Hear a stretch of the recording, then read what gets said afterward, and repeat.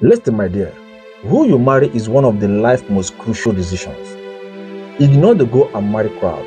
They want a wedding, but you need a marriage. Don't allow anyone to force you into marriage, because getting married to a wrong person is a tragic experience. Don't allow anyone to force you, my dear. If you're getting married just to please your parents, don't forget that your parents will not be there when you start enjoying your marriage. Listen, marriage is meant to be enjoyed. Marriage is not meant to be enjoyed, so don't allow anyone to push you into making a marital decision, because this is a lifetime decision. Once you make it, my dear, it is very hard to back out. Don't marry a man because he has money, my dear.